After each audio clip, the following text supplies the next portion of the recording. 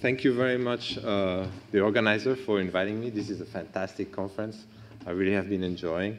And I'm the one staying between you and lunch, so I'm going to try to stay on time. And first, I couldn't resist to also show nice movies. So there's a beautiful movie by Howard Berg, who passed away actually this year, so that's a sad aspect of it. But he's an amazing scientist. If you don't know about him, you should check out his name, and you'll see it's something out of this world. And so I'm going to talk about those bacteria that have flagella. They're E. coli, and they move straight and then change direction, and the skull runs and tumble. And in my lab, we're also interested in studying fly olfaction and olfactory navigation. And the reason we study this system is because we're interested in computation and how they are implemented by biological system from molecules all the way to behavior. And one of the things that we're very interested in is what is the role of fluctuation and variation in those computations. And so today I'm gonna focus on this role of variation. By the way, those flies, this is one of the first experiments where the signal could be seen, because we discovered the fruit flies like smoke. And so they are walking between two plates, and we can image the signal and fly. Okay, so the question for today is that cells tend to do collective behavior, and we heard a lot about that yesterday, and also tend to have phenotypic diversity. And they're both very important traits for cells. They're advantageous for many reasons.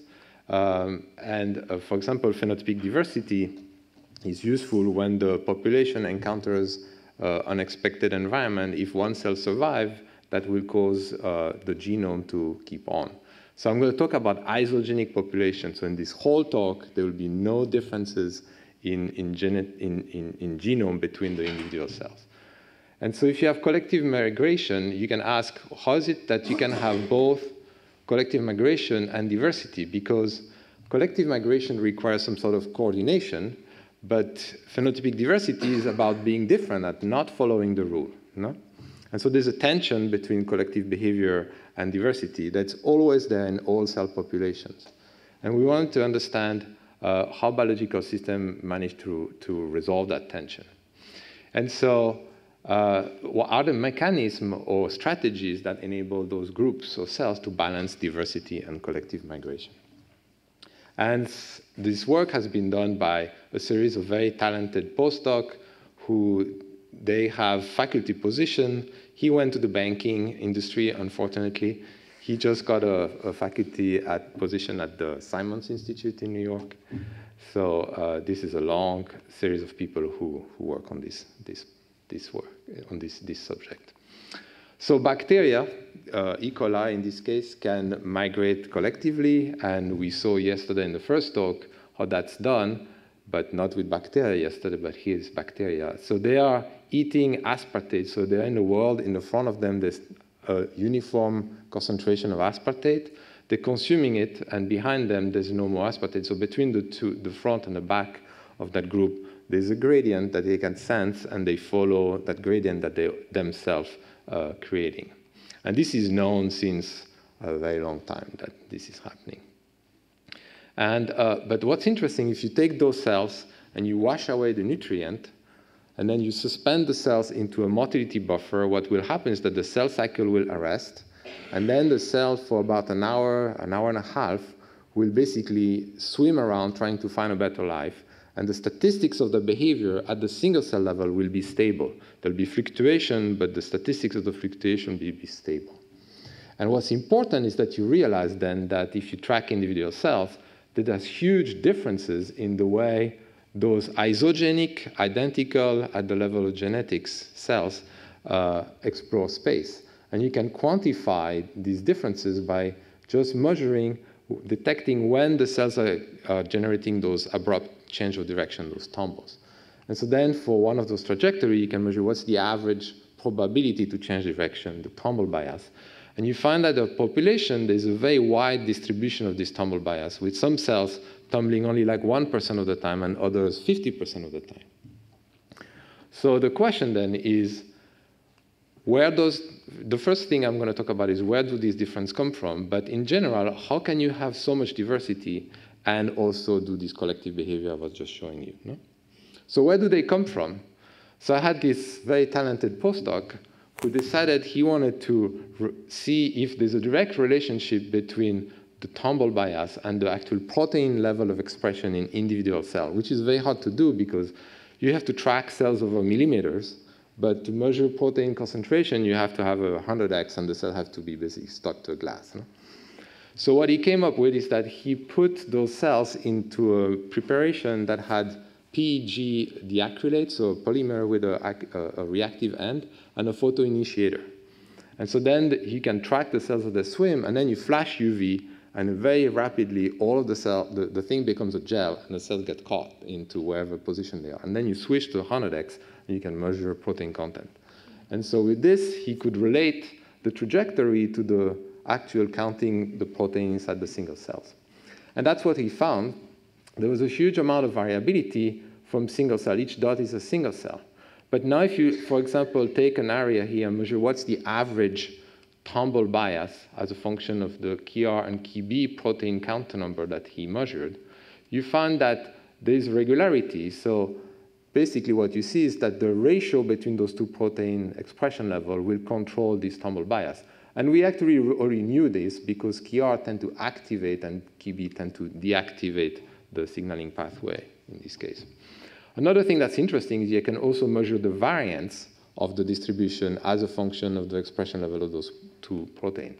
And you find that the variance depends more on KB expression than KR.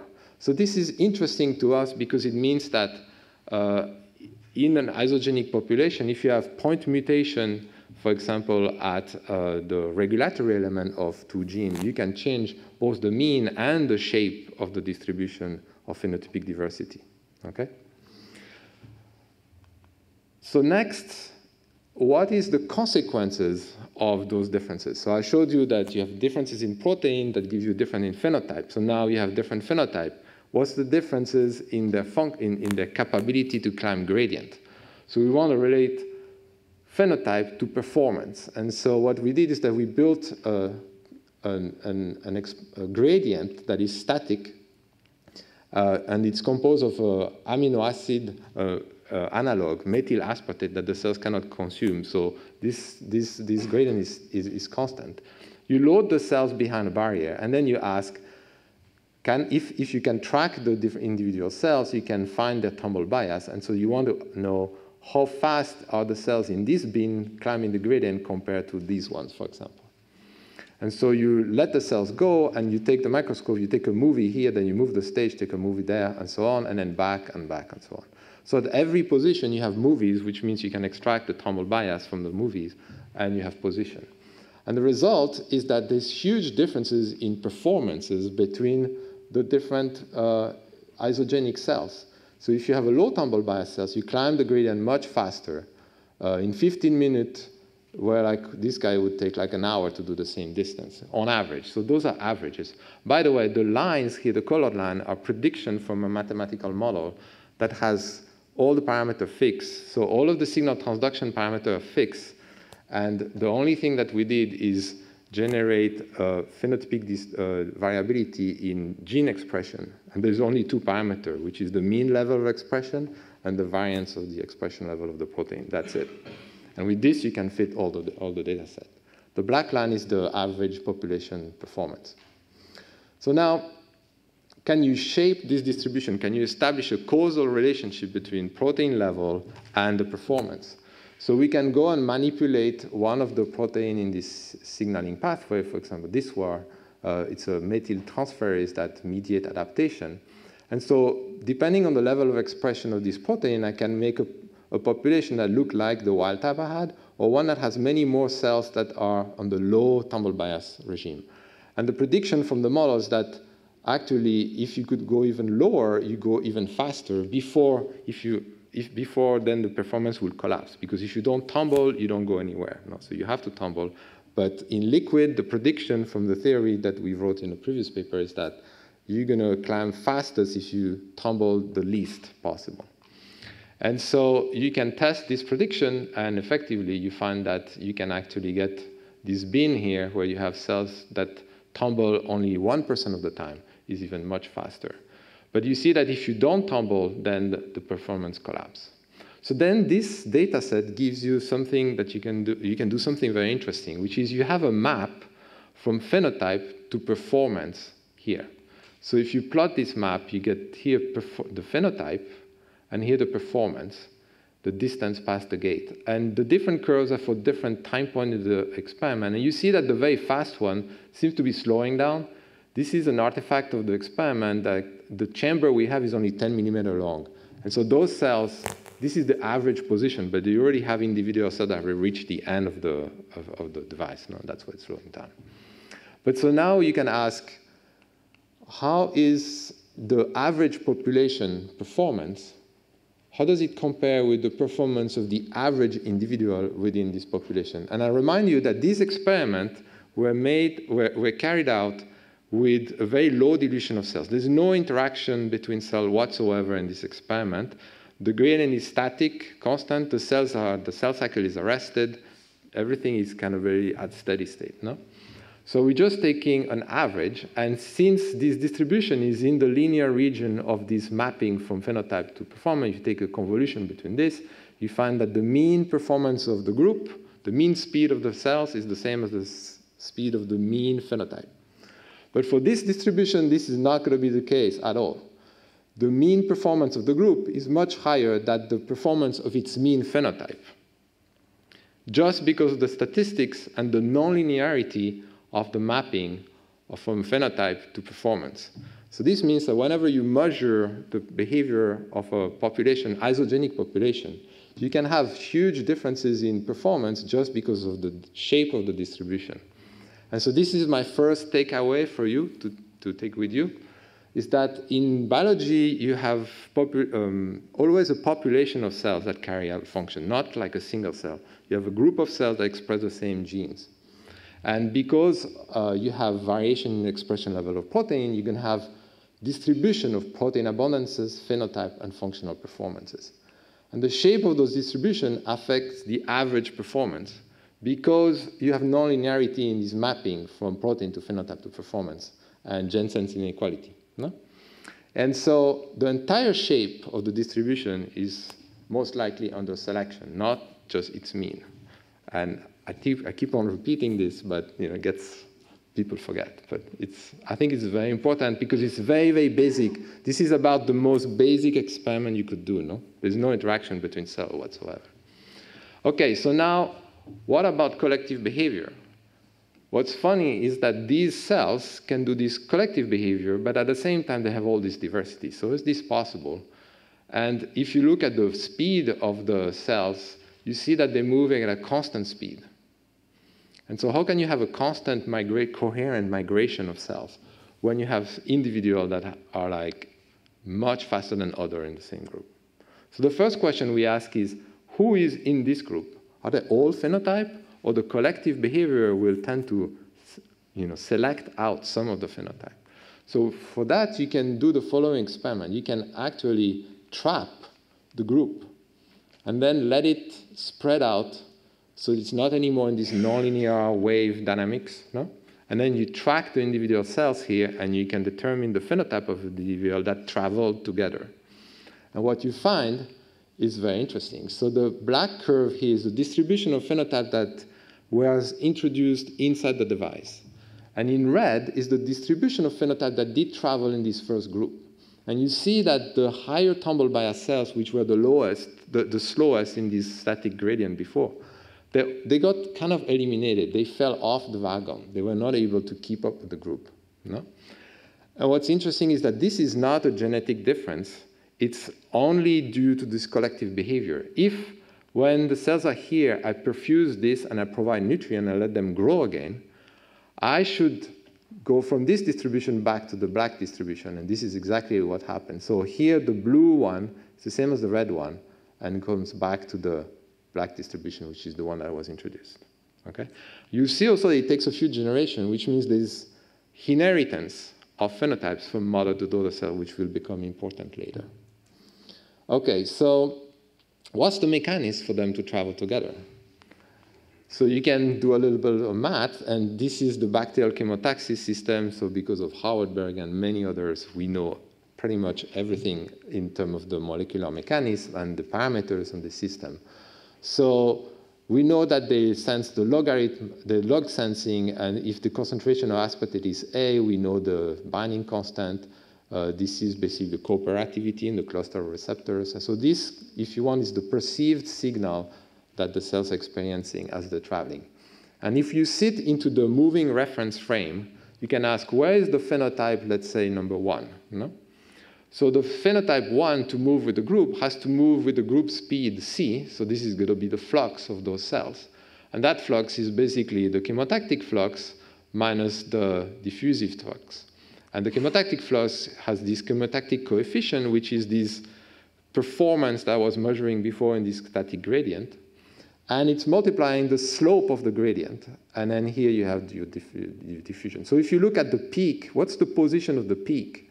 And z, by the way, is the co-moving frame coordinate. Okay? So you can take, at the peak here, this derivative is 0, and you can remove the density. And you find that there's a rule that each phenotype has to follow in order to be in the group, which is that its chemotactic performance times the slope of the gradient at its position have to be matching the group speed. That means that if you have a high chi, you're going to tend to move towards the front, but it's becoming harder and harder to swim, to navigate here, because the gradient is becoming shallower. If you're a weaker guy, you're going to fall back, but then it's becoming easier.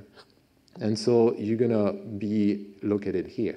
So in order to travel together, what's going to happen is that the cells will basically spontaneously organize themselves within this migrating group.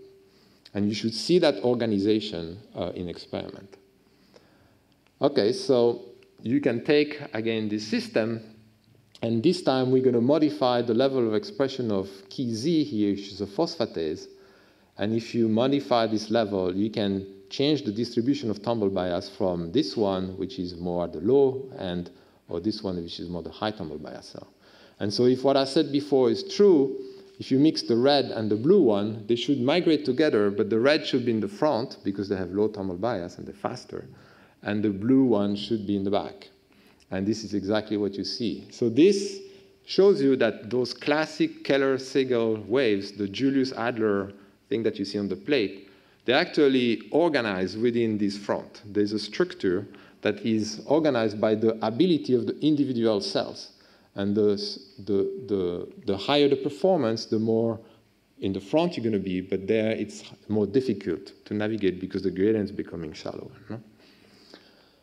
And you can look at the density profile of those. So this is the density profile of the whole population. So you see that clearly there's a difference in the position of the peak between this phenotype and this phenotype. And then the distance between the peak should depend on the distance in phenotypic space. So if I do the same with the purple and the green, they should be closer to each other, and they are. And then you can do, for many pairs, you see that the difference in mean tumble bias determine the distance, the relative distance within the group. Yeah? And these positions are actually pretty stable. You can see it here. Those are like the peak position for this different population. So the migrating bands are structured. So now, so far, what I've told you is that you have this spontaneous reorganization that happen that basically help maintain some sort of diversity and travel together. No? But this also has a consequence, which is that the cells that are very much at the back, they have a higher chance to fall off. No? So you're going to have a slow leakage of those cells that are the weakest at the back. So now if you travel for a very long time in the same uniform environment, and you don't have any growth because this experiment is performed in an environment where the cell cycle is arrested, slowly you're going to start to lose the blue guys there, no? And then eventually you're going to lose diversity in the cell, in the population. So collective migration will tend to eliminate diversity slowly. So the question is, can migrating population benefit from diversity? And what you have to think about is that navigating in liquid is not all what those cells do. So whenever you start to navigate through different environment, who is best at navigating will be a different phenotype. So if you navigate, for example, through agarose, you can have this kind of meshing structure with a certain chord length. And that length scale will be very important. If you tend to swim much longer than that length scale, you're going to get stuck, and you're going to need to wait until you tumble in order to continue. And so it's known that in this type of environment, having a higher tumble bias is better to spread, for example, on plates. And so you have, this is the tumble bias. I was showing you before that in liquid, you want to tumble almost never. And then actually this curve is really well reproduced by the experiment in liquid. But in agar, it's probably going to be something like that. And so the best position will be here, the optimal tumble bias, which is quite different. No? So then from here on, all the rest of my talk is just theory. So what we want is understanding how basically the population will deal with this different environment. What happens when the migrating population encounter a new environment? And so the performance is environment dependent, and the organization, the prediction is that the organization will depend on this environment. So if you are in the agar, you're basically going to have those cells being more in the front, where like in liquid, those cells will be more in the front. No? So to test this idea or this hypothesis, we built this mathematical model, which is like a Keller-Segal model, but augmented with two things. One is that the coefficient here are a function of tumble bias, and so we have a distribution of tumble bias that you have to integrate over when you calculate, for example, the consumption rate and so on. And then also there's a growth rate, and the growth rate, the production of a daughter cell with this tumble bias is conditional on the tumble bias of the mother cells, no? This inheritance. And so if you take this model and you can solve analytically part of it, or you run simulations, what you find is that if you start with this distribution over time, in liquid, you're going to basically move the tumble bias distribution more and more towards low tumble bias cells. But when you have the same system moving through a model agar, basically you see that the distribution is shifting to the right. And so the migrating population is actually selecting its own phenotype by just moving and removing the ones that are not useful in current environment, which is very interesting because that suggests that it might be possible for them to use that as an adaptation approach for the new environment. But how does this loss of cells that are lost at the back balance with growth in the long term? So now if you add growth to this system, and we're going to make it very simple, we're going to assume that the growth rate is the same for all cells, and in an experiment, you can more or less do that by basically saturating the environment with nutrients, so everywhere the cells are growing. It doesn't depend on where they are. But what's important is the probability that the daughter cells have a given phenotype, given that the mother cells have a phenotype. And so an important parameter is going to be the correlation between mother and daughter cells, or the inheritance of the phenotype, okay? And so now, if you redo the following thing, you see that the population, as they're traveling through uniform environment, in liquid or in porous liquid, the shift in the population composition depends on your inheritance. The higher the inheritance, the more you're going to lose diversity and basically have a population that becomes, at steady state, almost like a delta function. No? You're going to eliminate all of the phenotype. Because what's happened is the ones that are in the front, they're going to generate cells that are almost identical to themselves. So over time, basically, there's going to be only those cells left, if inheritance is very high. If inheritance is less, then you maintain diversity in both cases. No? Also, what you see is that as inheritance increases, the speed of the group increases. So you're improving performances. No? And that's no wonder, because you're getting more and more of the cells that are like good at navigating a particular environment. So the selection and growth is non-genetically adapting the group composition to the environment. There is no, in this model, there is no gene expression, there is no regulatory mechanism, there's no sensing the environment and expressing something new. It's just based on the fact that you have diversity, and the collective behavior removes who is not as good, not best in this current environment. And then what happened when you encounter a new environment? You could ask yourself, well, why would the population not just always have maximum inheritance? The problem is that if you have maximum inheritance, when you hit a new environment, it's going to take a very long time to get the cells that you need to be the new leader in that new environment. So there's a trade-off between how fast you migrate in a uniform environment versus how fast you can adapt to the new environment. And so now you can, so higher inheritance will mean that you have more division are needed to produce the new phenotype you need. No? So then, this is my last slide, is what happens if you have this alternating environment. What you can intuit from this is that there should be some sort of relationship between the degree of inheritance, the amount of variability, and the statistics of new environment that you encounter. So here we made it very simple. We consider time duration in different environments that are given by this big time t. And then we're measuring in units of the doubling time of the population, what is happening. So we're measuring the speed of the diverse population normalized by the speed of a population that would have only the generalist, the mean phenotype. No?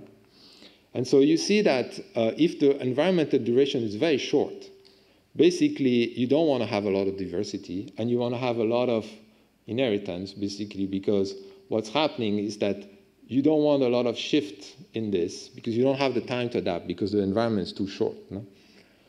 But as the environment becomes longer, you see that at some point it becomes it's gotten better to have diversity, and also that the degree of inheritance can increase, but not become maximum. You see, you don't go up to that corner.